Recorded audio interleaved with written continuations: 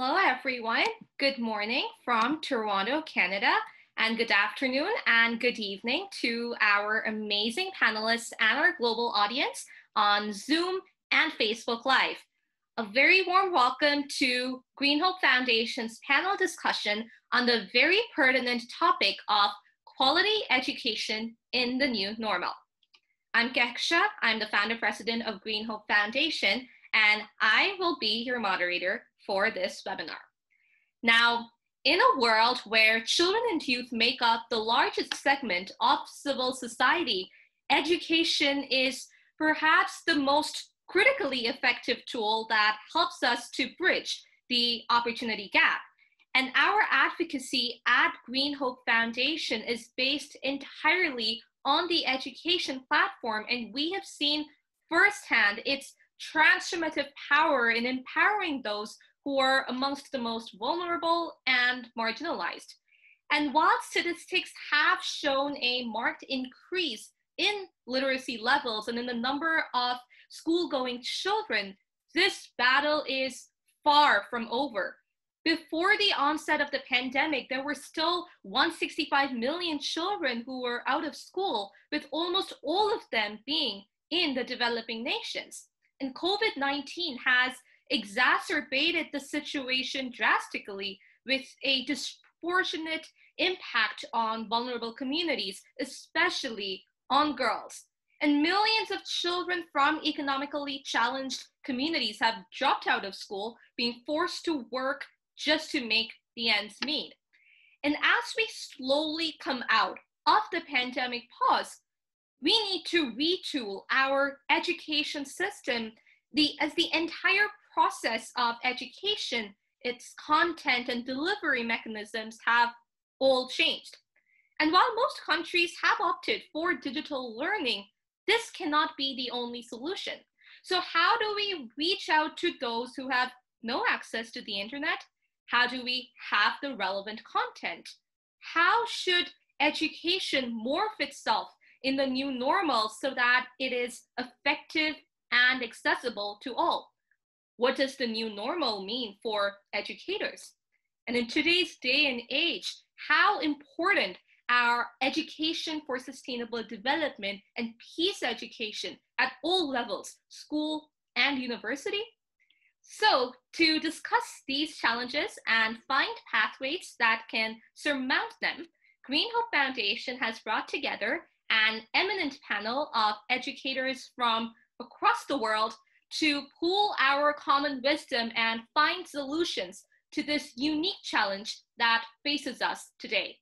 And I feel privileged to say that I have worked with each and every one of them, and I know how amazing they are as educators. So on that note, I would like to invite our first speaker, Ms. Jaya Menezes, Executive Principal of the Apple International School in Dubai. Ms. Jaya, you have the floor.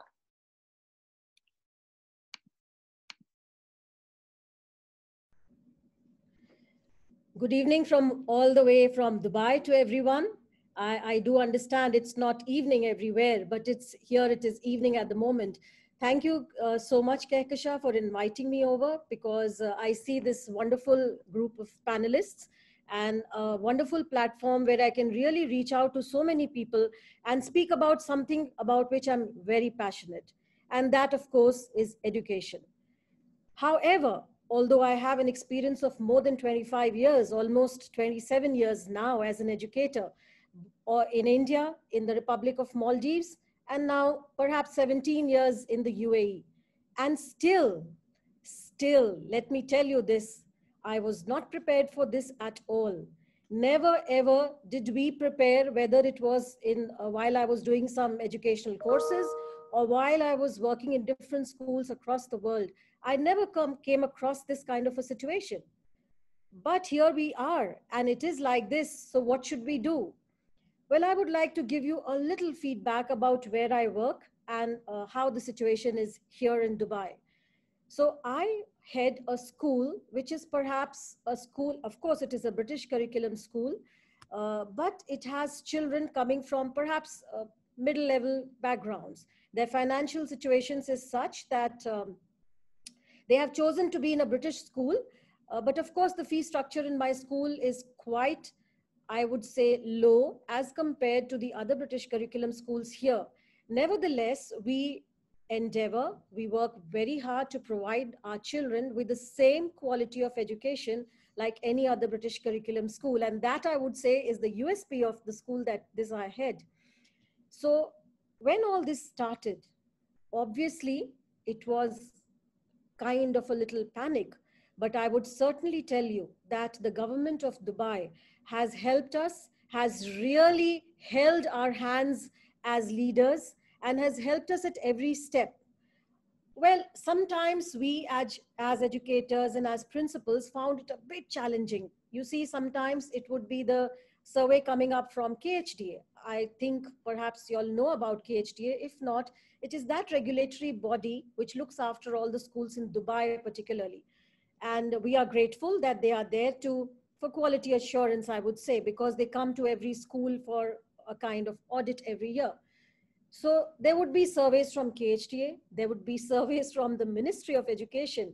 And then, of course, as responsible leaders, we would want to do surveys with the parents. So, collecting all the information, collecting so many data, and then transforming it to the ministry was not easy for us. And were all our teachers prepared to do this? I don't think so. Although we do try our best to handpick good quality teachers from across the world, because the school that I work for has around 59 nationalities studying and working together. The students and the teachers are a cross-section from across the world. And still, yeah, of course, they use modern technology. We have ICT integrated lessons, but that is completely different from what we are doing now. And then came up the challenge of making sure that each and every household had the necessary gadgets, had the necessary Wi-Fi connection. So how do we reach out to all these children? These are our children. And then when the pandemic struck, we were in the second term of our academic year. So we did not know really how to make sure that the curriculum is not affected, how to ensure that parents are still satisfied, and of course ensure that the fees keeps coming in so that the salaries and the operation costs are taken care of. So in the midst of all these challenges, I feel that we all rose up to that occasion, whether it was the leaders, whether they were the teachers or the students. I think the way the entire body of stakeholders of any school has come together to understand each other's challenges, to understand where there might be a bit of a gap, because it was not easy to suddenly transform from face-to-face learning into a mode which was completely distance learning, and then to take so many precautions. But I would say that my school is in Dubai, and the government of Dubai took extreme measures to ensure that every nook and corner, every street, and every aspect of Dubai is very well sanitized. And with the help of the government, we were able to make sure that our education continues. So I thought I would let you know a bit about the challenges that we faced. And in the middle of all this, we also had inspection from KHDA. So it's not that we were left alone, do what you wish, not at all. So KHDA ensured, the Knowledge Human Development Authority ensured that the schools do not bring down their standards anywhere. And according to the rating, because we all schools in Dubai get a rating by KHDA, the school Apple International is a good school since 4 years. So to sustain this rating, we had to really live up to the occasion. Now, how do we do that? You would be surprised to hear that this is Dubai and the school is in Dubai, but many children did not have devices, one device each. So for example, if there was a family which had 4 children, maybe they have one device. Now, what does the school do? If the school is planning to have lessons from 8 a.m., then this particular device has to be shared among 4 children. So such cases, such sad stories would reach out to me. I know it was stressful for all of us, not only physically, but emotionally as well. How do we help? And as I explained to you earlier, that this school has children from middle class families. to ensure that each and every child. So then we devised this method of synchronous and asynchronous lessons, where our teachers would record lessons, and we had an understanding with the parents that, okay, if your say son or daughter, whoever has an assessment or something, that particular child can use the device, but perhaps we would send them recorded lessons, which would be taken care in the evening by the parents. We also had small children, 2.5 years old child in FS1, foundation stage 1. How does he or she, I know children these days are really very, very smart in using technology, but still the presence of parent was needed. Then as things started becoming a little better, you see the parents started going for work. And then what do? Then the parents wanted to tell us that, no, you should not have lessons in the morning. Perhaps you can have it in the evening. So why I'm relating this whole story is to explain, to reiterate how we educators can really transform, modify teaching and learning. Learning never stops. There can never be a shutdown on learning. It continues. So different ways and devices were perhaps introduced into the system so that learning is not affected. And thankfully, we ensured that none of our children would be deprived of this learning. We use different measures. So now that I've spoken about the children, I think it is very important that we also talk about our teachers. Teachers, well, while it was face-to-face education, we all know how many hours they put in, what all they do. Perhaps work for them never stops. They carry work home as well. But now, what hit them was perhaps they were not ready for it, because they had to manage their own children at home. They had to make sure that they are available to the parents as and when.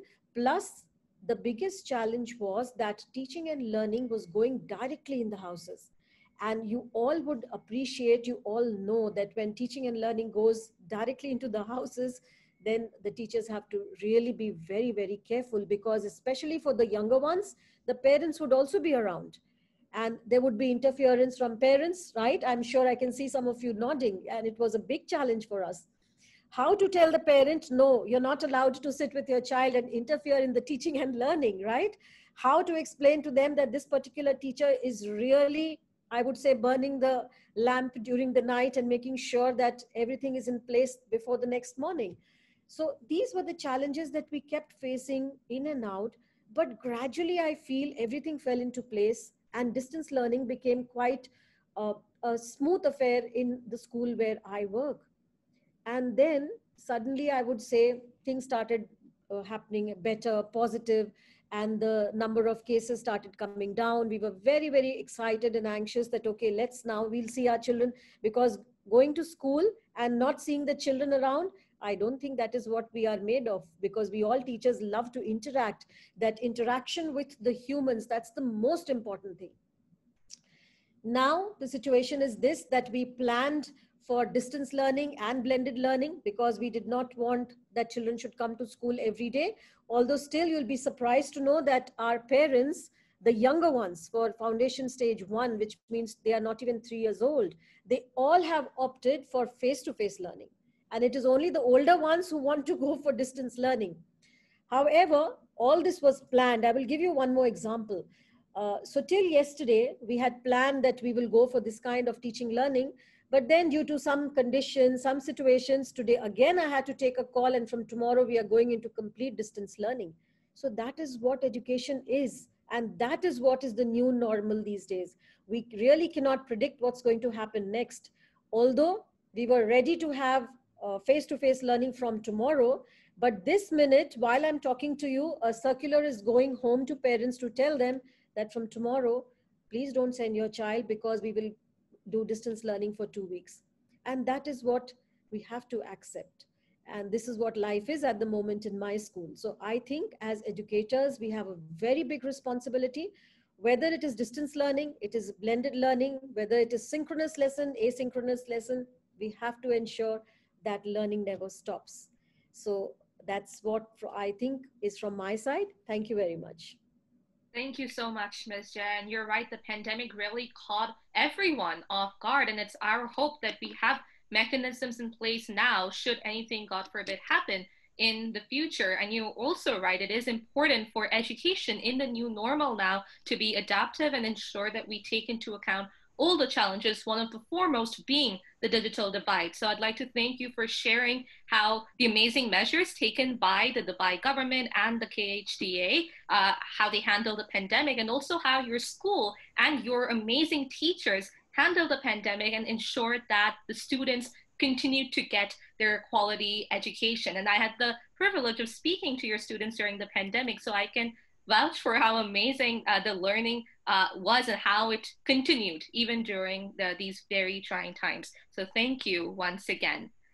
I would now like to invite our next speaker, Ms. Anuka Day, teacher at the Riverview Alternative School, Ottawa.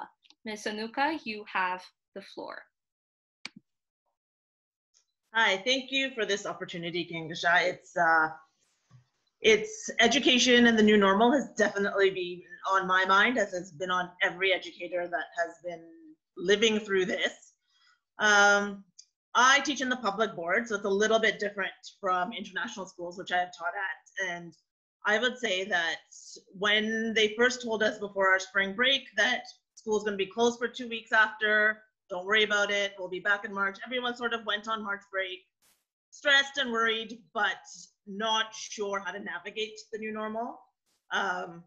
Technology being a huge part of it. A lot of teachers in Ontario, we have about, from elementary to high school, we have about 5,000 schools. So imagine all those teachers trying to navigate how they are now gonna reach the population. I teach at an alternative school, which by philosophy is supposed to be a school where we meet the needs of children according to their own style of learning. What it has become to a certain extent is a behavioral school. So we have a lot of students with learning needs, learning difficulties, social emotional difficulties, trauma.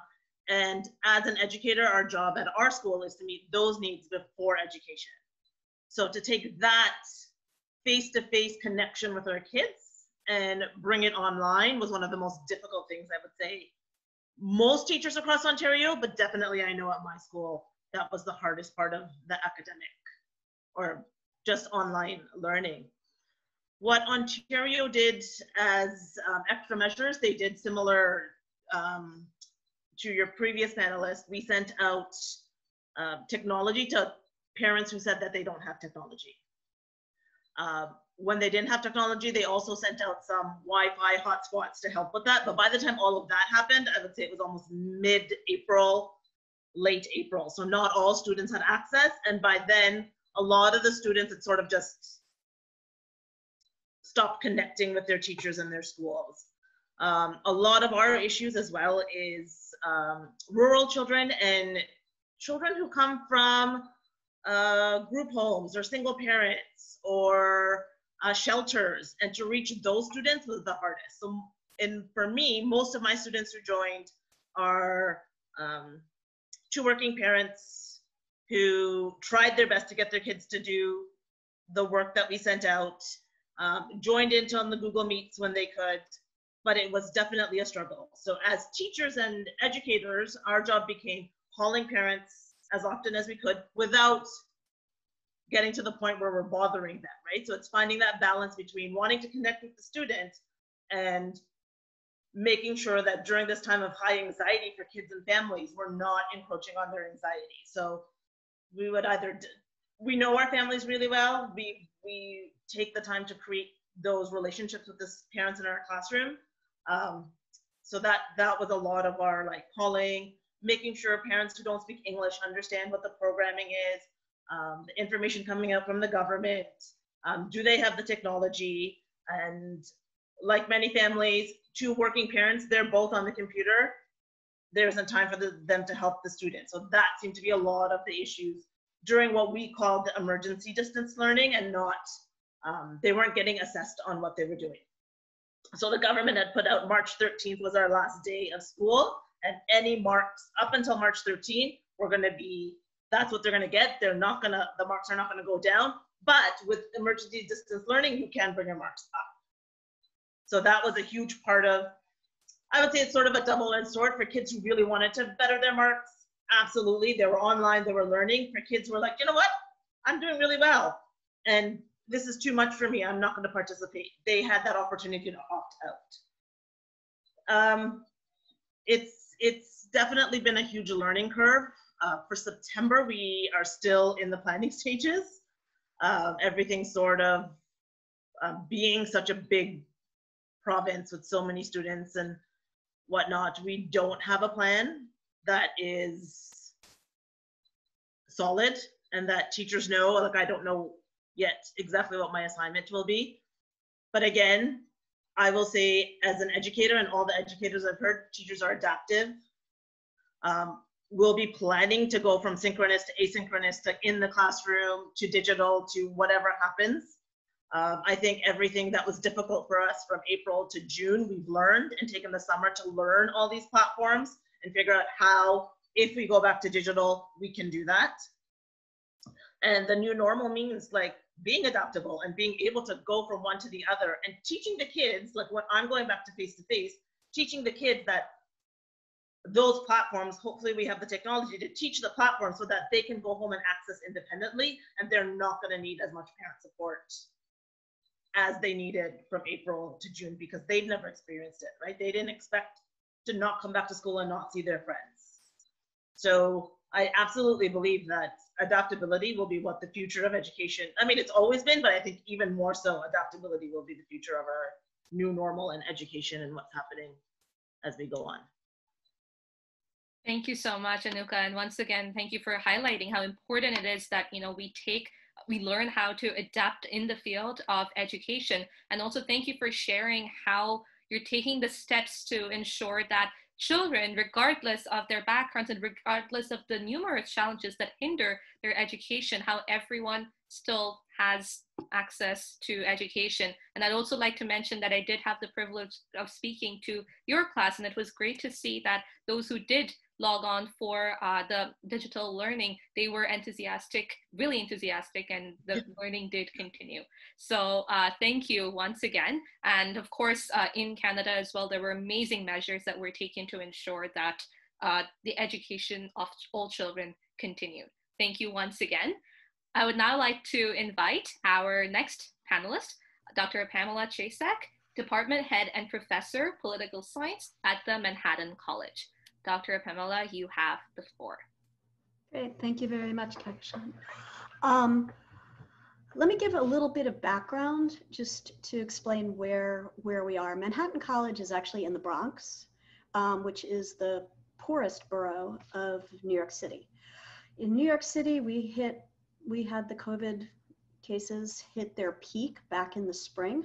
So we shut down on March 11th and went totally virtual with 24 hours notice. They told us on a Monday there would be no Tuesday classes and we were to be fully online on Wednesday. They could have waited till spring break the following week, but they didn't. In New York City, we've had over 238,000 cases of COVID and close to 24,000 deaths. In our neighborhood where Manhattan College is and where I live, 1 in 25 people have had COVID and 1 in 244 people have died. So it's hit our area very, very strongly. And I believe almost every student, faculty member, and staff knows somebody who has died from COVID. So our classes are due to begin Monday. We have had no break this summer in terms of figuring out what we're going to do. Were we going to be in person? Were we going to be remote? How are we going to deal with it? We have about 3,300 undergraduates at Manhattan College, about less than 1,000 graduates, of which 33% are first generation college students. We are a Lasallian Catholic college, and our mission is to give first generation college students the opportunity of higher education. Most of those first generation college students are immigrants or sons and daughters of immigrants. And about, I would say a third of our school is first generation, a third of our students are also Latino, African American, and Asian. So they come from various economic backgrounds. And similar to what Jaya had said, not everybody had the technology at home, and Anuka as well. I had one student who's one of 9 children, and suddenly all 9 of them were home having to log in. They didn't have sufficient bandwidth. She had no privacy. She often logged into class from the garage because that is the only place she could go where she wouldn't have her siblings running in and out. I believe she's the oldest of 9.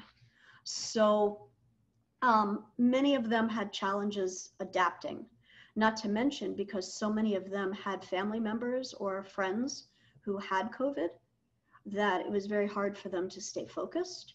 I had several students who were diagnosed with COVID back in the spring. So how, what accommodations do you have to make from them? There's no rules for this.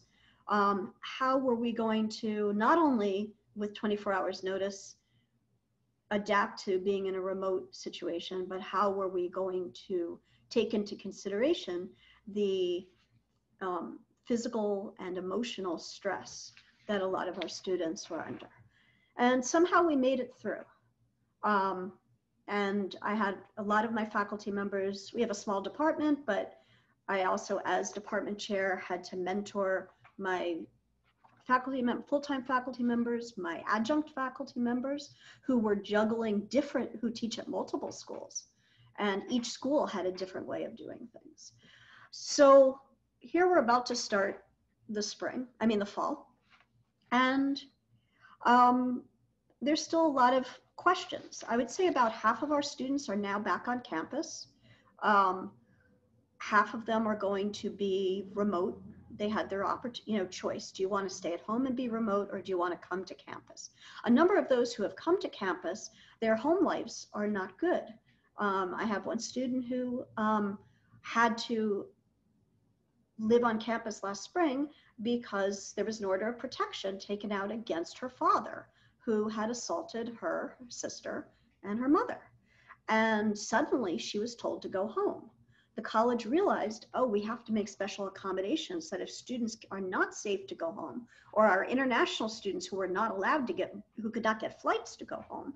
So last spring, as well as this fall, they're allowing students who have difficult circumstances at home the opportunity to stay on campus. We also realized a lot of students did not have computers or iPads or that they could take their classes online. So we scrambled last spring and have continued it this fall to provide loaner equipment. We've also created some space on campus for commuting students who are often those who live here in the Bronx, who don't have the technology at home, that we've created space with social distancing so that they can actually take their classes remotely on campus if necessary, but have that equipment that they need to hopefully do well. The bigger sort of situation surrounding us is we pride ourselves, as many liberal arts colleges do, although we also have engineering and business and education, on a personalized form of education. How do you make that personalized in the time of COVID? And how do you attract incoming freshman students who may say, well, I could pay far less and just take classes online somewhere else. So we've also been under that stress of how do we teach synchronously, give our students that individualized education, be able to still develop those personal relationships with our students so that if we see they're having trouble with something, we can alert people, we can alert our counseling center, we can alert our dean's office, we can say, try to catch them before it's too late. And that's going to be our challenge this semester. Last semester, we all got to meet our students, and we had our students in class for about 6 or 7 weeks before we had to go remote. This semester, we don't. We're, some of us are starting in person, and then we have this hybrid flex model where half of your students may be in class, but you also have to teach while broadcasting because half of your students are going to be remote. Or you can only fit half of your students in the classroom at one time due to social distancing. So even if they're on campus, half of your students at a time may be remote. I'm teaching exclusively remote this semester, largely because of a pre-existing health condition. And I'm trying to figure out how am I going to meet my students? Do I require them to come to online office hours so I can talk to them one-on-one, which totally increases my workload? You know, if I, now mind you, I have 22 students in each class, but that's still 44 students to have individualized meetings with several times a semester. I've also thought about maybe having outdoor office hours. So, you know, there's a little park across from campus that has some benches, and maybe I could meet students who are on campus, but those who are remote, I won't have that opportunity to meet them. And so I'm thinking, you know, for my environmental politics class, I may take them out for hikes in the nearby park to do a socially distanced hike, which will also give me a chance to sort of meet with them, but not indoors and not on campus. So it's a challenge of how do you provide excellence in education? How do you provide personalized education and deal with the vast socioeconomic differences that our students have, which is very reflective of New York City as a whole.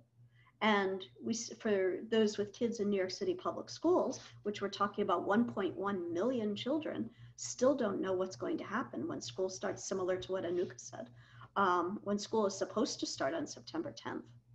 So, and many of our faculty, not to mention our students, have children in New York City public schools, and how are they going to juggle their own classes with the needs of their students? So I'll stop there and go on to the next.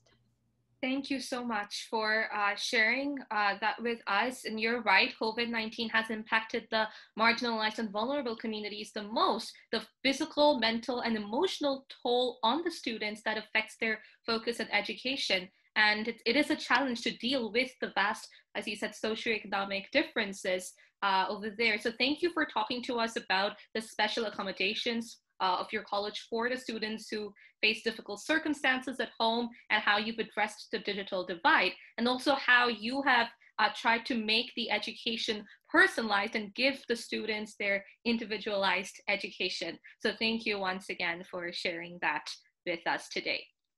Our next panelist is Ms. Jeanette Leroux, who is the Director General, Public Education and Community Outreach Division of the Ministry of Environment and Climate Change of the Republic of Seychelles. Ms. Jeanette, you have the floor.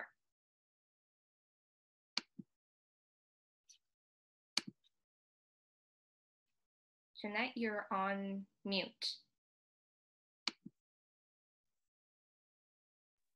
You hear me? Yes, I can hear you now. Okay.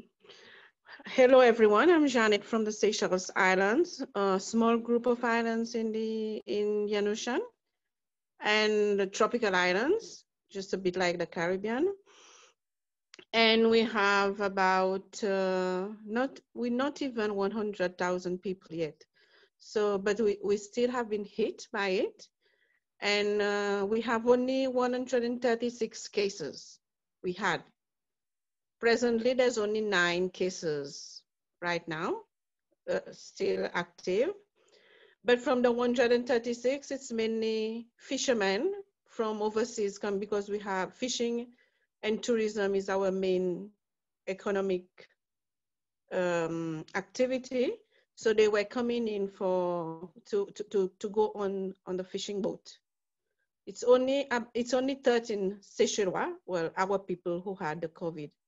So, and it was mainly those returning home who were overseas.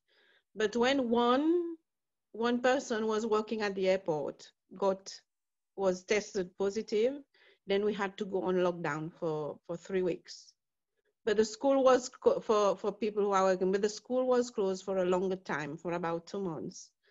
So it had a very bad impact on our program for environment education for sustainable development, because most of activities we have to go to school, we have to do it there, it's on the field, and the students were locked down, were at home.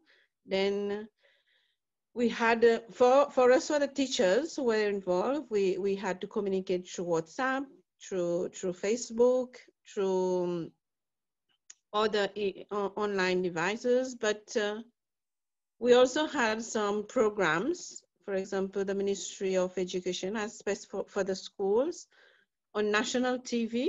They have specific subject for specific level on every day.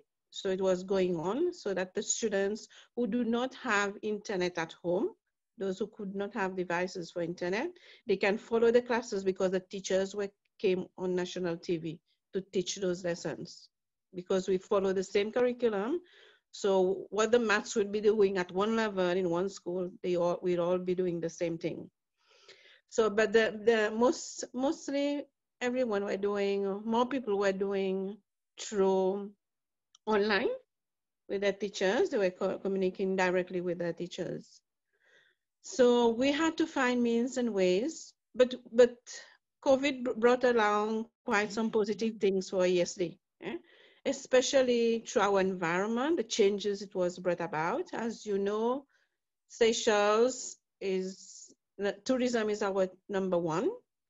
So in fact, we still have 2 competitions going on right now for school where they have to do videos. They have to do a lot of videos for the schools on the changes they are seeing.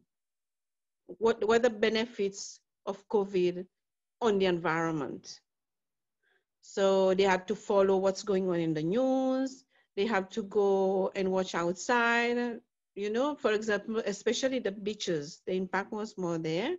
We used to have the beach was usually very lively, and now the beach is empty. It's still almost empty. We have a few tourists now coming in. So we are now starting back to school, but we have to be very careful. We can't take more than 30 students outside. But now most of our activities has to be on the field, where they have, for example, we are doing a lot of tree planting. We are doing a lot of coastal rehabilitation. Again, it's to do with tree planting. We have a lot of video competitions going on in schools on environment.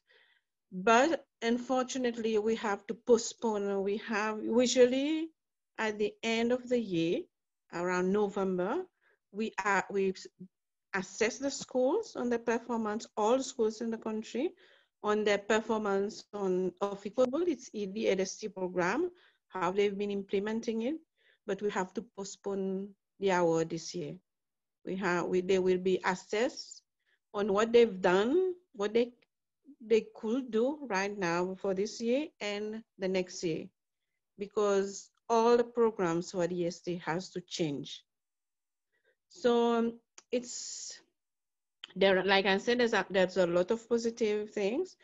If one will go on the Facebook of the Ministry of Environment, you will see all the videos that the kids are doing on environment, the benefit it has, especially for clean air, especially the ocean. They will tell you about what they used to see, what they're seeing now, which they haven't seen for a long time in the ocean close to the shore. So these are the things you will learn from the kids. So most of our things now are online, but now that we are back to school, they are back to school. They've just been, for example, we've just been in holiday.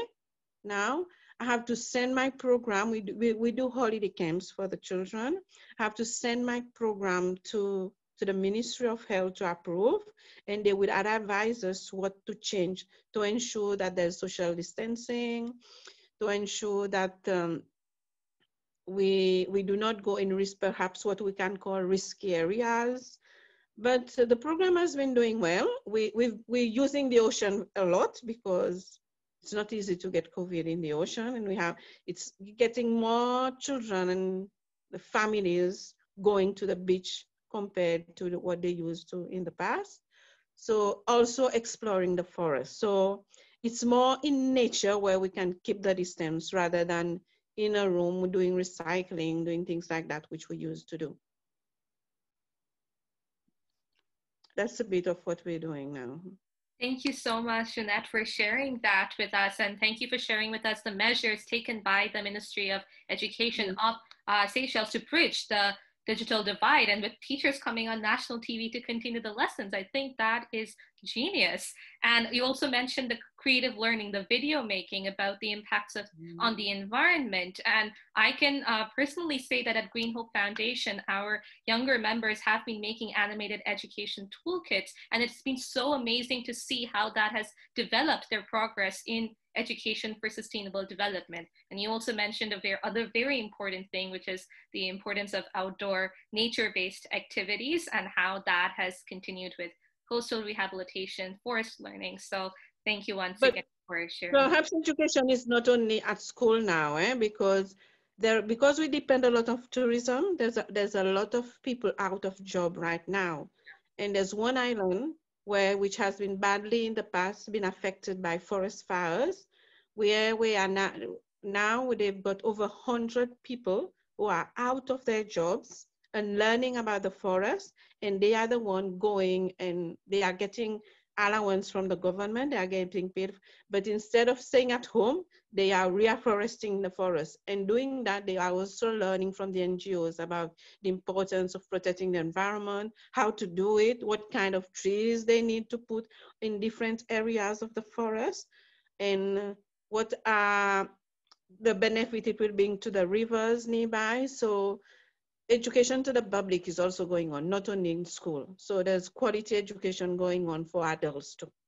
That is truly amazing. And yes, education never stops. So thank you for sharing that with us and how you've continued the quality education and ensured that everyone has access to it in one way or the other. Thank you once again.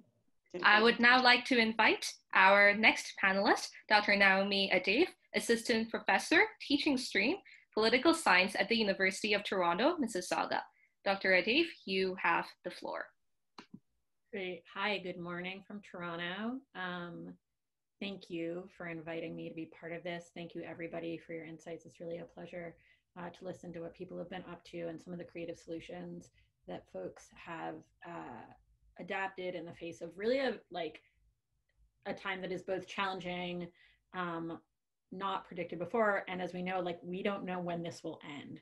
And I think that provides another layer of stress.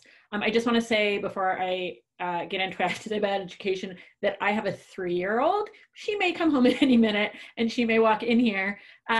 So I'm kind of looking at education both as a university educator and also as a parent of a very small child, and trying to figure out kind of what things are going to look like balancing my own labor and the needs of my family this coming year.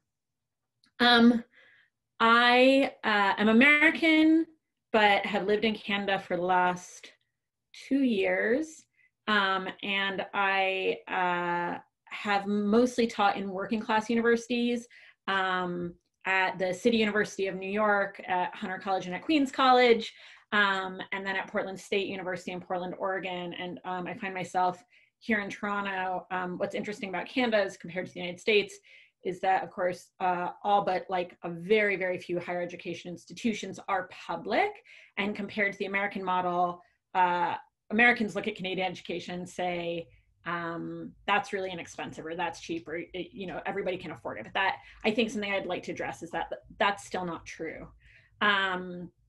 So I'm going to ask some questions from the vantage of what seems like a pretty well-resourced institution in certainly one of the wealthiest nations in the world, both in terms of its material wealth and its investment in things like education, even though I'm sure there are plenty of educators who say that's not in fact true.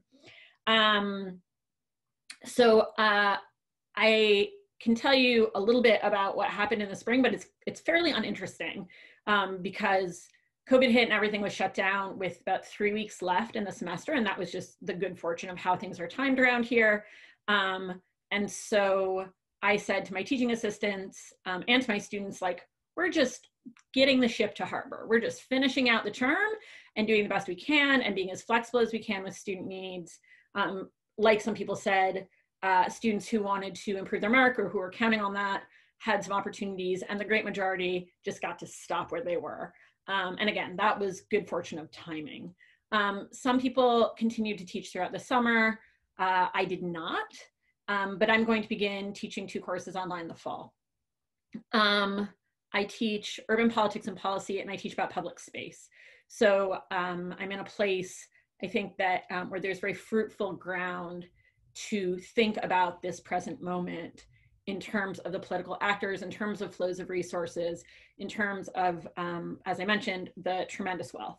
But I want to back up and tell a story about a number of years ago. I was co-teaching with somebody, and at the top of my syllabus, there have been 2 things that I've put over the years. One is a quotation from the Brazilian educator Paulo Freire in Pedagogy of the Oppressed that says, "Knowledge emerges only through invention and reinvention, through the restless, impatient, continuing, hopeful inquiry, men pursuing the world, and with each other." And I think that having a principle like this to guide our courses in the university is going to be paramount. In the academy broadly, and as Pam said, she works in a teaching focused university, but I would say in the academy broadly, structurally, teaching and learning are not the #1 supported thing. Research is what the academy mostly supports. I'm privileged to be in an institution now at the University of Toronto, Mississauga, where they're taking teaching really seriously, and they're building up their capacity in what meaningful pedagogy could mean going forward. But if we take the academy at large, teaching and learning aren't at the heart of its mission, which seems confusing and very surprising to a lot of undergraduates when I tell them that. When I tell them, oh yeah, most of your professors have not been trained in pedagogy. Most of your professors, they're trained in their discipline and they're doing their best.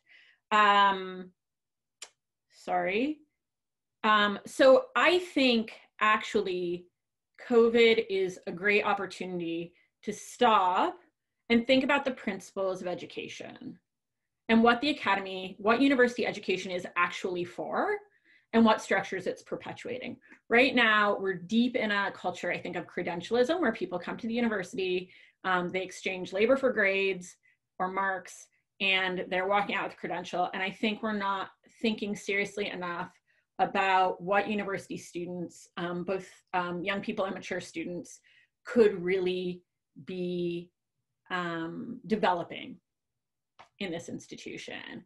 And I think that actually, I believe it was Jaya said, parents are in the room and they take over. But I also think that for a lot of us, we have this realization that other people are watching, and that the classroom needs to be.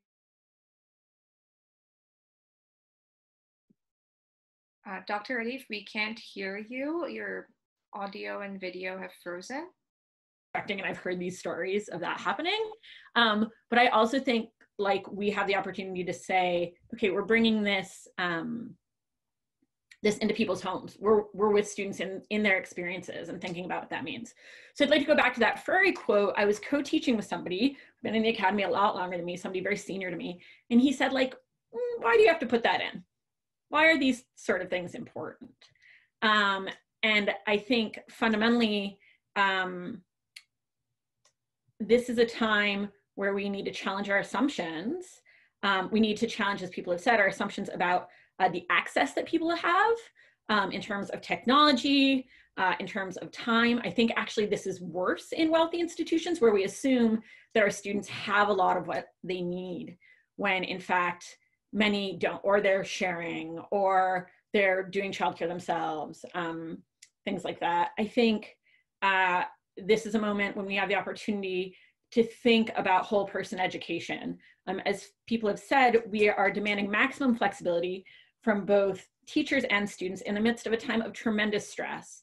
And to pretend like our emotional and personal lives are outside of learning, it was never true, and now it's untenable. So I actually at times hope that my kid will run into my classroom just to remind everybody, we have lives. We have lives. I also think that although, and this is the big one, Although Canadian universities are less expensive for the student than many American universities, and I realize that's only a small part of the educational institutions in the world, it's still hardship for a lot of our students. And I think that in some of the wealthiest nations on earth, in the United States, in Canada, this is the moment to call to make university free. I think it would change the structure of who has access. I think it would change people's lives afterwards if they're not burdened with debt. And so although I know we're here to talk about the day-to-day kind of pedagogical questions and how we deal during COVID, the structural context politically and economically is fundamental to this. And we have the money to make university free. There is plenty of money, and we have to make political moves to put pressure on government to tax wealth and to invest in human systems. I'm gonna stop there.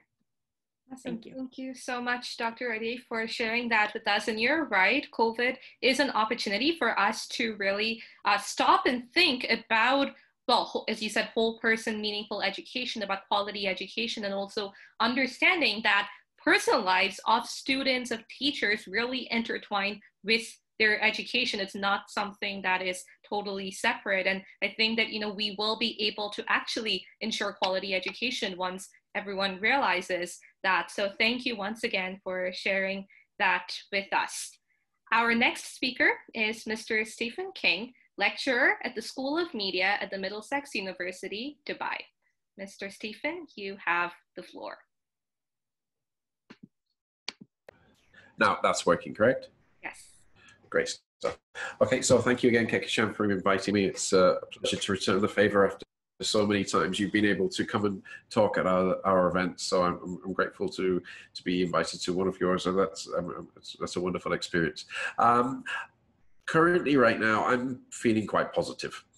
And there's a number of reasons for that. I'm obviously here in Dubai, and obviously we heard some of the steps that have been taken here, but I'm from the School of Media, which means I teach digital media, as well as journalism, advertising, PR, and a lot of the skills and talents that we have within our curricula are really optimized for the situation in which we see right now. The digital media program which we are on has inspired a number of different research programs, one of which has recently been completed onto the backgrounds of people who are participating in these kinds of calls, and the impact that whether you have a virtual background, an office background, or a picture, or the inability to present yourself has on the conversation.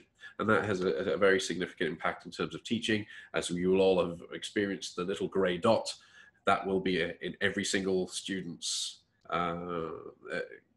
quadrant. The inability to present your face is worse than the inability to make your voice heard. If you cannot be seen, you do not exist. And in this kind of an environment where we are in this digital environment, where the only exposure we get to others is through these little boxes, it will become increasingly difficult to empathize with others the longer that we continue with an only digital environment. And one of the points that Kekishan, the fourth question was, how do we get peace and sustainable development incorporated within the distance learning? And this is something which I think is something which we really need to think about, is that when we remove the interpersonal relationships, we're preventing young people at very important points of their lives from developing those empathy for others that will help to cultivate an appreciation for peace.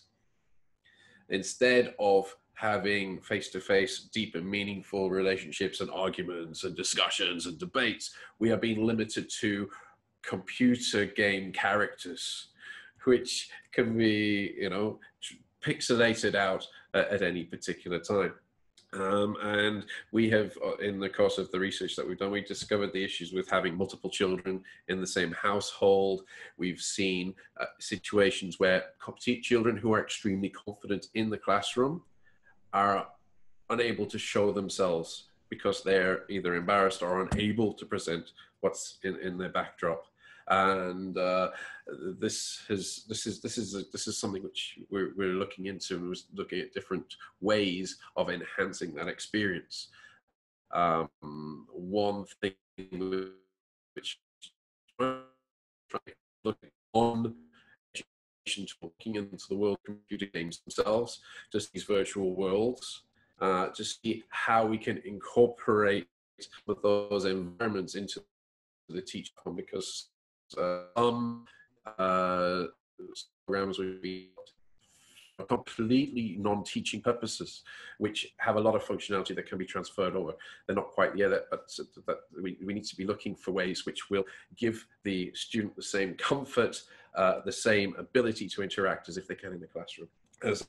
So my university is part of a 4-campus system. So we're from the UK, we have also in Mauritius, next door to the Seychelles, and we also have up in Malta as well. So we have an advantage of having a cross-campus team working on it. We also have a good education faculty and a very good IT faculty. And when it came to the COVID shutdown early in March, we were fortunate enough that those 2 faculties were able to come up and work together to identify ways to take us to the end of term. And they have also been working all over the summer to come up with a program of blended learning and face-to-face learning and distance learning, which will start with government approvals towards the end of September. In terms of the new normal, I liked what Dr. Adiv was saying about the purpose of education. And I'm looking now at what's happening in the UK and how the grades problems that they're having. And I'm wondering whether there is a discussion now to be had towards having more pass-fail style of grading systems towards the exits of education versus this continuous chasing of grades, especially with the current situation where it will be changing over the course of this term in terms of the experiences the students will be having. And ultimately, I'm really looking forward to seeing how we can, at the moment, we're using these internet platforms where it's Zoom or Microsoft Teams as a direct replacement or trying to copy what we do in the classroom. This kind of transition has happened in many other industries. It's happened in, for example, in print, in newspapers and e-commerce. And so you have a version 1.0 of websites, which was just an interactive website. It just looked like a shop front. It didn't take any advantage of the technology or what the technology could provide.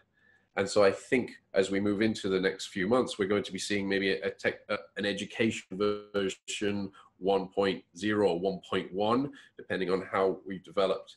And we will be needing to accelerate to education, online education versus 2 versus 3, which will include a lot more interactivity and engagement and deployment of software applications to enhance the teaching and to try and make this internet environment not just a temporary replacement, but something which is a superior offering and a preferred offering, bearing in mind all of the technical and geographical, environmental problems that people will face. And I don't really want to take too much time because I could probably talk and waffle around. I hope that I've raised a couple of points there, and I hope that we can continue some of those discussions with our learning panelists as we move forward. Thank you so much, Stephen, for sharing your perspectives with us. And you're right, it will be, and it is increasingly difficult to now develop the qualities of empathy for one another with the removal of interpersonal relationships and difficult to develop their progress in peace education. But you're also right that it's important for us now to ensure that with quality education and increased digital learning, how can we accelerate towards interactive digital education to enhance the teaching and make that not just a temporary replacement, but something that becomes a preferred and superior option for education, but of course taking into account all of the other intersectional challenges that hinder that progress. So thank you once again for sharing that with us. I would now like to invite our next panelist, Mr. Kevin Glennon, who is the Education Coordinator and EcoSchools Bahamas National Operator of BRIEF in the Bahamas. Kevin, you have the floor. Thank you for the opportunity to be on your panel today. First of all, I think we here in the Bahamas share many of the similar experiences and challenges that all the panelists have already spoken about. We here in the Bahamas, though, have had a particular special challenge, and if I'm asking you to permit me to just put our adaptation to providing education during the pandemic into perspective and against the backdrop of a recently challenging experience by our country, and that is the passage of Hurricane Dorian last September. This Tuesday will make a year since that storm hit us. Category 5 storm, strongest storm hitting the islands, and even in the Atlantic in history. And so prior to the current pandemic, the Bahamas was challenged in providing education for thousands of students that were displaced because of this hurricane. And in fact, some schools that were severely impacted by the storm are still under repair and being outfitted for the start of the new school year, and that again will be limited students, and we're also looking at blended and face-to-face. Fortunately for us, we are an archipelago of 700 islands, islands and keys, 30 are inhabited. And like I said, fortunately for us, there are several islands that are actually COVID-free. So they may actually open with regular classes, again, still practicing the social distancing, because again, you know, how COVID goes, we don't know exactly who may have it and who doesn't have it. So, and again, others will remain closed for the entire school, the entire school year, 2020-21, due to severe damage requiring major construction. And that again is in lieu of the hurricane that passed last September. We are still in a recovery mode. So prior to that, for several years, the Ministry of Education in particular had a distance learning platform in place, partly in response to specialty teacher shortages on several islands of the Bahamas. So we had some sort of distance learning in place. However, in the aftermath of Hurricane Dorian, the virtual school program, as it is called, was scaled up, and 3 learning cable TV channels were established. And this is before March the 15th, when we got our first case. All of this was going on after September 1st last year.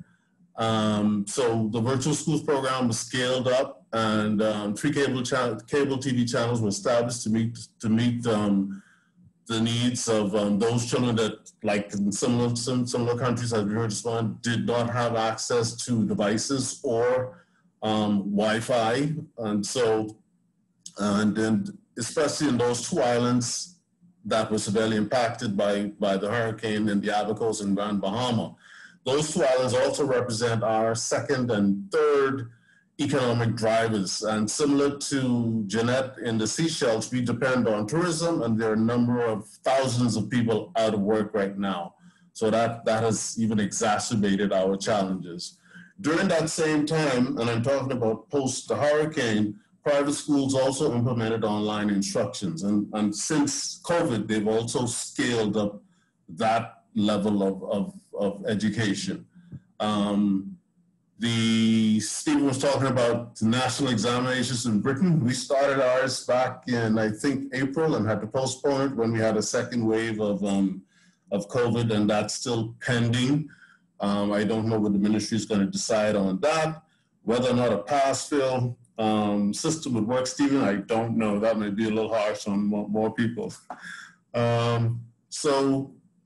But since the confirmation of our first case on March 15, all of these efforts have been scaled up even more.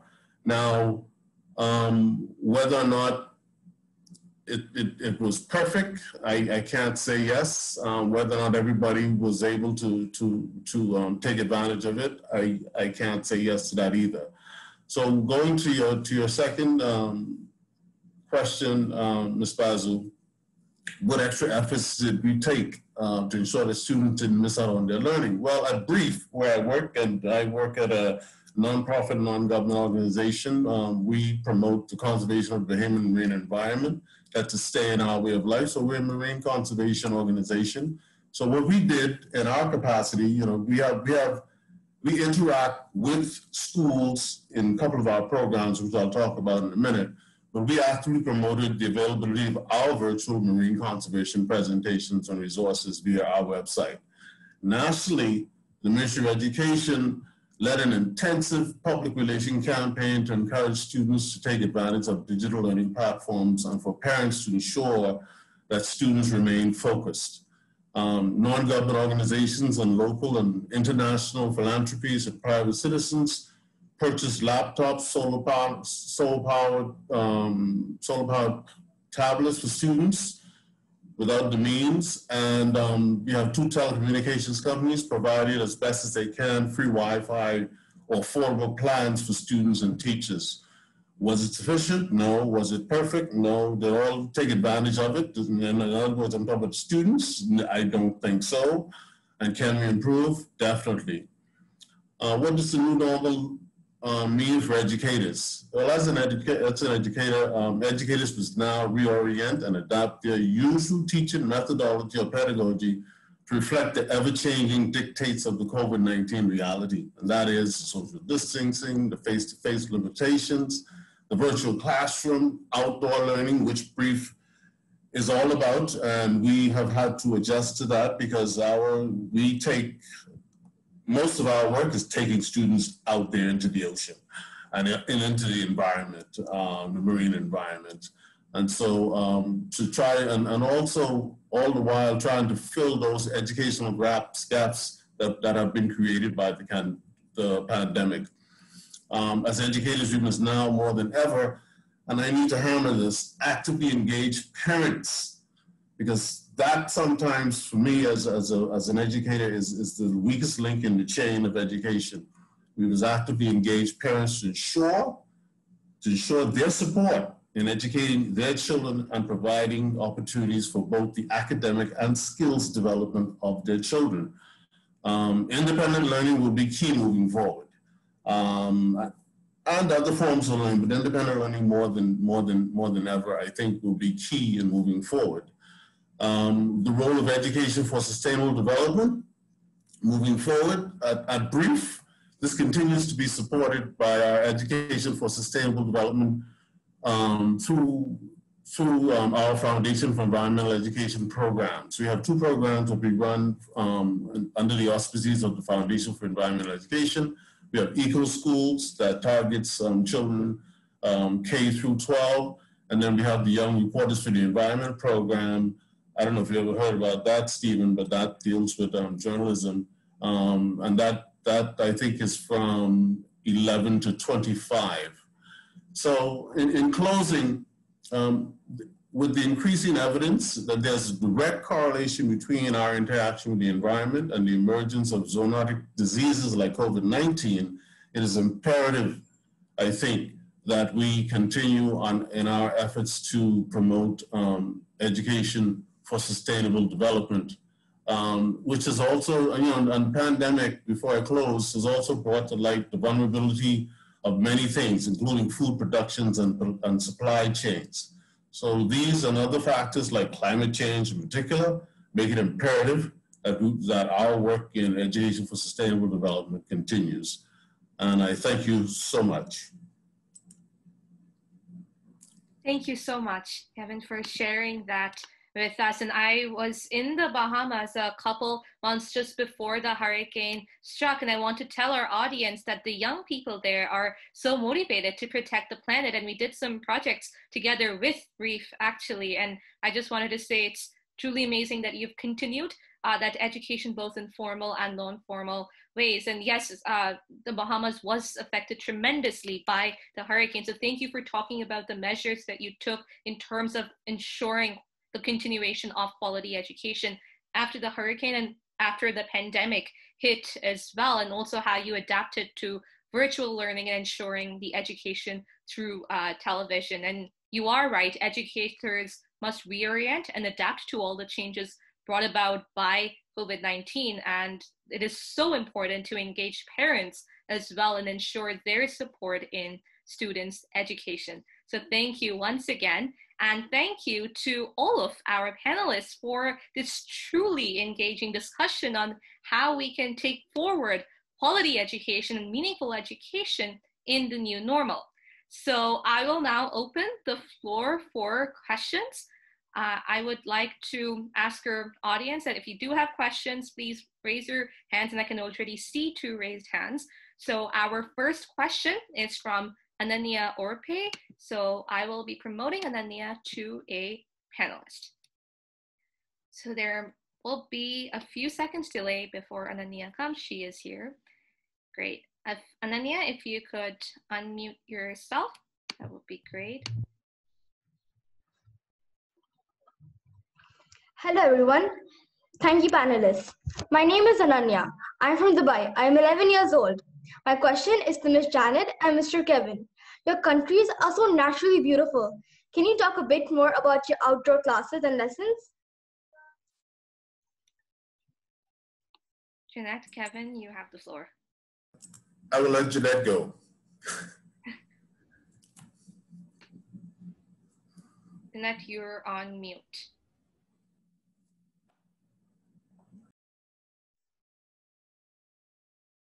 You're still on mute. I can go while she's, at Brief, our outdoor classroom, we call field studies, where one, we take students to the coral reef to actually snorkel the coral reef.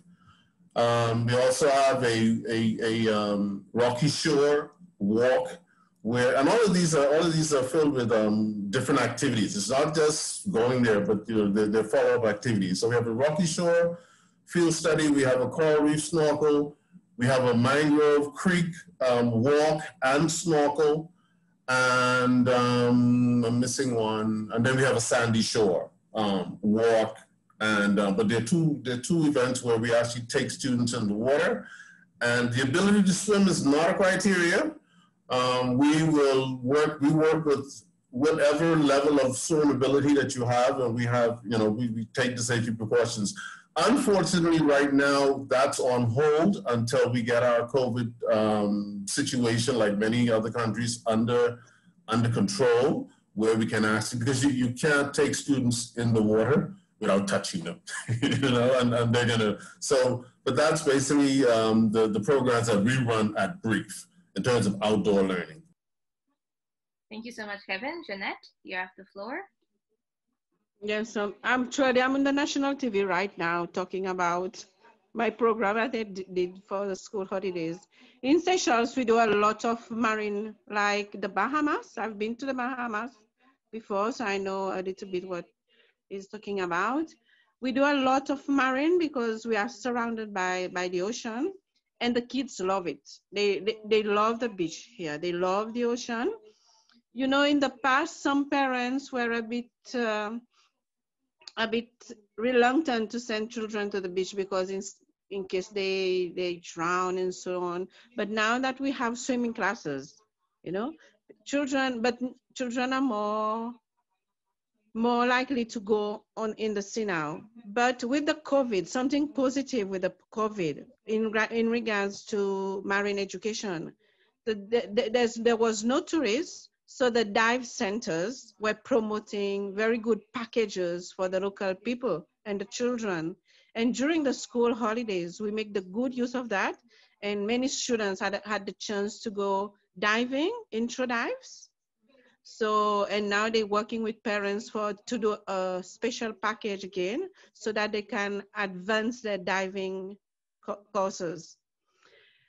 Seychelles also is very green, very mountainous, very challenging. The biodiversity is very high in the forest. So what happened in the COVID is not only for the children, but what happened in the COVID, we noticed families, because we had to avoid traveling with different people from different homes. So families were going on nature trails together. Every day we had people going on nature trails together.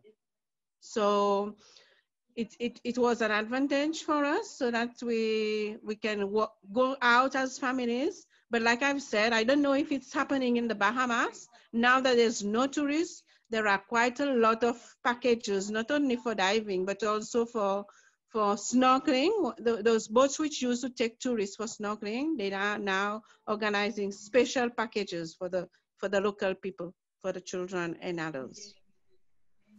Thank you so much. Can I just? Yes, Stephen. I always feel that the UAE also has some very beautiful outdoor learning experiences as well, and I've been fortunate enough to take some of our first years into the mountains of Jebel Jais and into the wadis of Fujairah. So as well as the beautiful places, because I've been to the Seychelles and it's beautiful, I know that's gorgeous, but you have beautiful places at home as well, and there's universities and high schools will take you to those as well. Okay. Absolutely. I feel I just have to say that because thank you so much. And yes, at Green Hope we've definitely been to a lot of the amazing places in the UAE, but we've also been to those amazing places in Seychelles and in the Bahamas. So thank you for sharing that with us. And Ananya, your point is really important because many years ago, Nobel laureate Rabindranath Tagore actually started the university in Shantiniketan with the whole prospect of outdoor education. And at that time, it was looked upon as very strange. But now, in today's world, outdoor education and nature-based learning is so important. So thank you very much, Ananya, for your very crucial, important question. I will now take our next question from, let's see, Aliyu. So Aliyu, I am promoting you to a panelist. Let's see.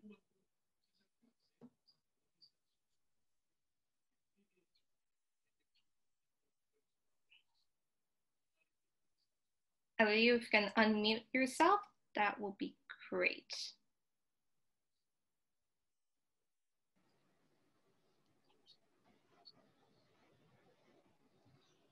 Thank you so very much. I'm Aliyu J. Pusa from Liberia, West Africa. I have a question for all of the panelists. So my questions have to do with going back to normality. With all of the difficult situations that we are faced with in the world now, if everything should have been like over one day, is it still encourageable like to have two ways of learning, like going to in-person learning and also prioritizing online learning? Is it still knowledgeable to do so? Thank you, Aliyu, for your question. Would any of our panelists like to take that?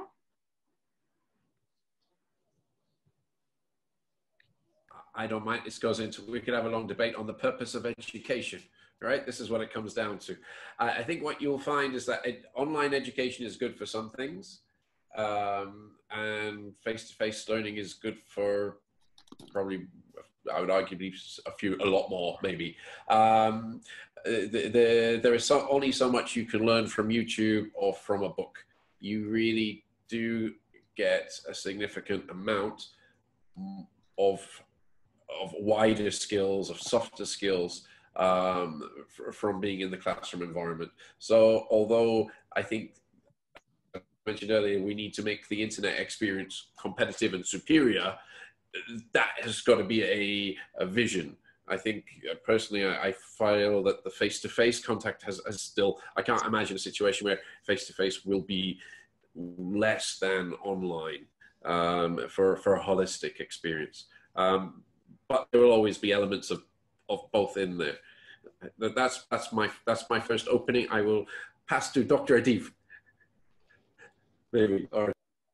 Sure. I think that online learning and in-person learning have different advantages, but I would also say that this is a moment, like if we're going to speak about opportunity, for students to decide what they want to learn. Teachers and professors can guide you, but I also think this is a really powerful moment to say, like, I want to read these things, to get your hands on books and come up with ways to discuss them with other people. Like, there's no magic that teachers have. What we do is we create structures of accountability. So we say, you're going to read this by this day, you're going to turn in this paper by this day, and we're here to answer questions.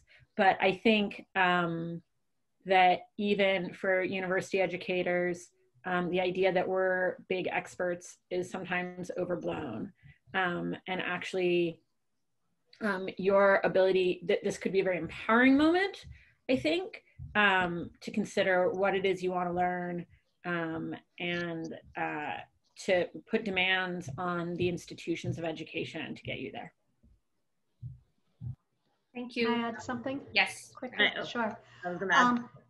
Building on what Naomi said, that it depends on what you want to learn, and also there's some areas, particularly in the sciences and engineering, where you really need access to labs, you need access to practical education that you may not be able, you're not going to have that equipment at home. It's very, very rare. And having that in-person learning to get that those practical skills are really important. And I think the other thing, and this goes down also to elementary and secondary education as well, is that socialization, being able to get along with other people, being able to deal with conflict, being able to have those interactions with not only your classmates, but with your teachers or authority figures is also important, because that'll help you navigate life. And I'm hopeful that our life will not continue to be in these little boxes. Absolutely. Anuka, you? I was going to say, as an elementary teacher, I would say that, yes, it is important to do the online, but as everyone has suggested, face-to-face is also important. I think this is a great time to take education and rethink about what it is kids need to learn for the future. I think our education system right now is very based on getting them ready for a job for the future, but jobs are consistently changing. So I think this is a good time where educators are forced to learn the online platform, who are very, like a lot of us are very scared of how we use it, what isn't, to take what we're learning and enhance the program in our face-to-face situation. So you're no longer just reading a book, but trying to teach kids how to do both, so that they also can go from a face-to-face social situation to be able to have a face-to-face conversation online, which a lot of the students that I did during online learning had a difficulty understanding how to have that conversation and connect with the people they've connected with for 3, 4, 5 years online. So I think a little bit of both, but to use digital to enhance what we're already doing face-to-face. Thank you so much, Anuka. Would any of our other panelists like to answer that? Or... But in environment, yes, it's difficult to do it only online. There has to be some sort of interaction. We have to be outside. We have to be on the field. Online is really not minimal we can do for ESD. Absolutely. If none of our other panelists have comments, then I shall move to take the last question from our audience. Thank you so much, Aliyu, for your very important question. And our last question is from, let's see, Lauren Fernandez. So Lauren, you have the floor. Lauren will be joining us as a panelist in a few seconds.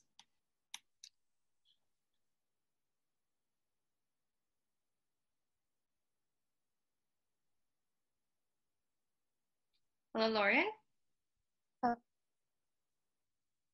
Yeah, hello everyone.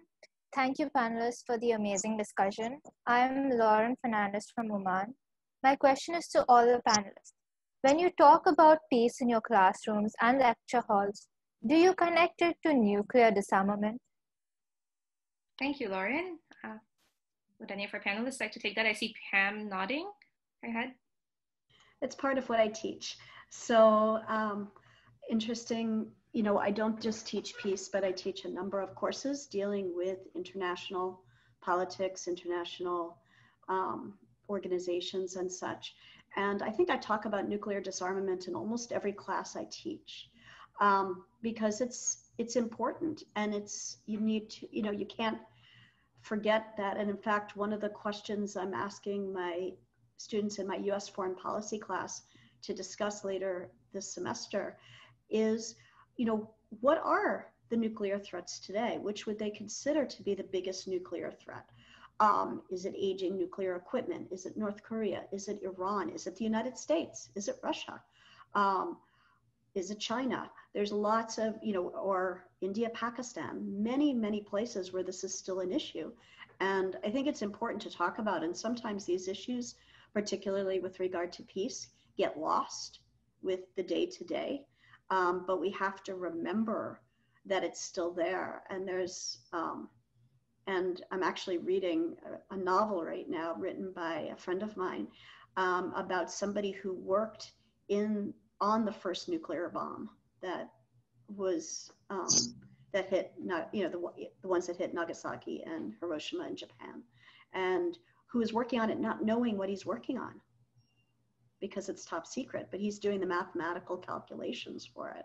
I haven't gotten that far in the books. I don't know what's going to happen, but those, you know, even putting it in novelized ways to enable people to realize that it's still an issue, and it's still part of our discussion on peace and part of our discussion, I think, on sustainable development. Awesome. So I think it's a great question. Thank you so much. Yeah, would any of our other panelists like to answer that? Yes, Stephen, you have unmuted yourself. We've not covered it, but we do allow the students to pick any particular issue of their interest. So it hasn't necessarily come up in that regards. What has come up in terms of peace has been other forms of smaller violence. So it's either violence against women, bullying. It doesn't have to be international or global destruction. Peace is not just quiet. It has to be a proper understanding and empathy and love, if you like, for the people around you. It's not just tolerance. It's a case of having a proper understanding and appreciation of the people around you. And that's one of the biggest worries that I have from this online environment, because we will lose that environment of empathy, and it will make it more easy for people to go into conflict. Awesome. Thank you so much. Yes, Dr. Reddy. Yeah, Lauren, I would just like to encourage you to continue to put pressure on your teachers and educational institutions to address these really big issues. I don't think they're too big for young people. I think it's fundamental, and I'm pleased that you asked the question. It's not the scale at which I work, because I work at the urban, but questions, the big ones, right? The existential ones like climate change, like the nuclear threat, we bring them up and we continue to address them when our students put pressure on us and on our educational institutions. And so I hope you will.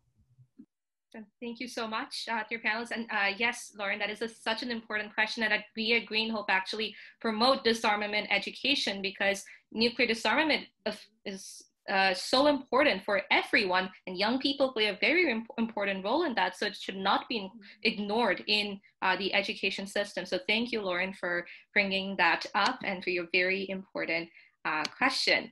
And with that, I would like to thank all of our panelists, and I would like to give our panelists 60 seconds to give just a few wrap-up comments. So we shall start in reverse order. So I'd like to give Kevin the floor. You have 60 seconds.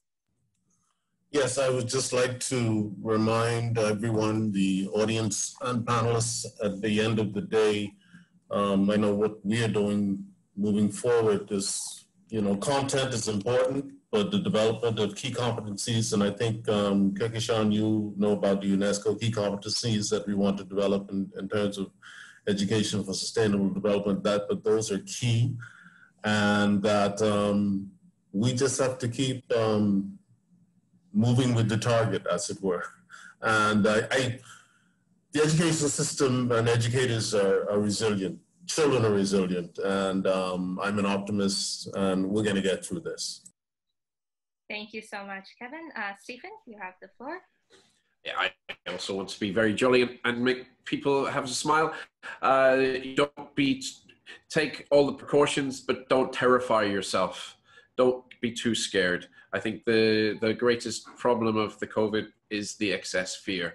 On top of that, I would say, please remember that these are not boxes. The people do live behind the boxes, and just the same way as you should not judge a book by its cover, and that taking your first impression is very dangerous.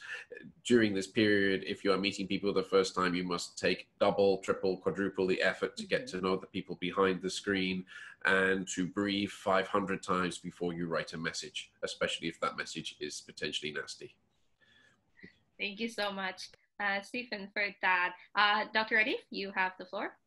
Sure. I would like to reiterate that education is really about whole people, about advancing a society with basic welfare for all, and to be gentle with ourselves and kind to ourselves in a time of uncertainty, and also to understand our educational institutions in the larger social and political context in which they exist, and to use this moment as an opportunity to put pressure on the state and on civil society to share all the goods that we hold in common. Thank you so much. Jeanette? COVID-19 has taught us a lot of lessons. No matter where you live, you rich and poor, north and south, tropical. But in all this, I've been thinking a lot during the break, the lockdown, for example, and what I'm seeing on TV as a small island states. What I'm seeing, I think we have to revisit what we call development, developed countries, development. COVID has taught us a lot in this regard. Who is really developed and who is underdeveloped? Because in the end, we were all in the same boat, and countries which were depending on, expecting to be ahead of the others, to help the others, are worse hit than the others. And stay safe, everyone. Seychelles have managed to keep our numbers down with a lot of awareness and education, especially on national media, a lot of restriction. When it comes to environment, it has taught us that environment education is not only in school. Yes, it's not only in school, it's as a family, go out and enjoy the environment. Thank you so much, Jeanette. Pam, you have the floor. Well, I agree with what everyone else has said, and to pick up on what Jeanette has said, it is important to get outside, and for children to get outside, parents to get outside, everyone. And that's something that I committed to on the very first day. And every day I go out for a walk or for a run. And one of the things that I've done is I've been taking photos and posting photos, positive photos each day from nature, and trying to change that online discussion away from negativity and to the fact that here I am in the Bronx, New York, and the amount of wildlife that I see on a daily basis is absolutely amazing. And so I'm trying to encourage people to not only focus on their education, but take time to connect with the world outside your monitor. And I wish I was in the Seychelles right now so that I could do some of your I've been there, I love it. And I would love to do some of your outdoor activities. Same with the Bahamas. Thank you so much. Anuka, you have the floor. A lot of what everybody's saying is exactly what I'm thinking, but this is an unprecedented time where we have the opportunity as educators, as parents, as children to rethink and be innovative and creative and do all these really cool things that we never really thought of and think outside of the box. And I think we should take that time where the whole world slowed down and remember that we don't have to rush through everything, and take that time and slow down and reflect and create and innovate in any way that you can, and take the good part of COVID. I know there's lots of really difficult things, but that slowing down of the entire world was an amazing thing to observe and watch, and for us to always remember to take that time with the people that we love and slow down. Thank you so much, Anuka. Ms. Jaya? Ms. Jaya, we can't hear you. Well, I have unmuted myself. Yeah, now we can hear you. So I would like to conclude by saying that I'm with all the panelists, because yes, pandemic is definitely a challenge, but it has given us the opportunity to learn so many new things. For me, I feel besides the skills in IT, etc., what the pandemic has really taught us is how we are all connected by a common thread of humanity. So I think the world has become a smaller place because we all have become more humane. We have become more charitable. We understand others. And this is what is for me where the biggest opportunity I see. Thank you. Thank you so much, Ms. Jaya. And I would like to thank all of our panelists. The past hour and a half has brought out so many important points on how we can actually take forward quality education in the new normal. And I'd like to thank all of you for such a wonderfully constructive discussion. And these are indeed very challenging times, as spoken about by all of our panelists, and will really require the collaborative efforts from all stakeholders to ensure that we are able to transform our social systems, with education being that key ingredient in empowering our current and future generations. And as we heard, the challenges are unique to each region, but as we also all agreed, the process of building back better must have education at its centerpiece. And as we continue to ensure that we also have education for sustainable development and disarmament education. And we really need to have that ability to adapt to the new normal, and it will require the unprecedented support from governments as well as investments in infrastructure to bridge the digital divide and take into account diverse socioeconomic backgrounds. But I would just like to thank all of you again for your time and insights as we discuss such an important topic in today's day and age. So let us all continue to work together to build a new world order where no one is left behind and everyone has a life of dignity. So to our panelists and our audience on Zoom and Facebook Live, please stay safe as the pandemic is not yet over. We look forward to seeing you at our next webinar. Thank you, everyone, and have a wonderful weekend. Thank you so much, everyone. Bye. Bye.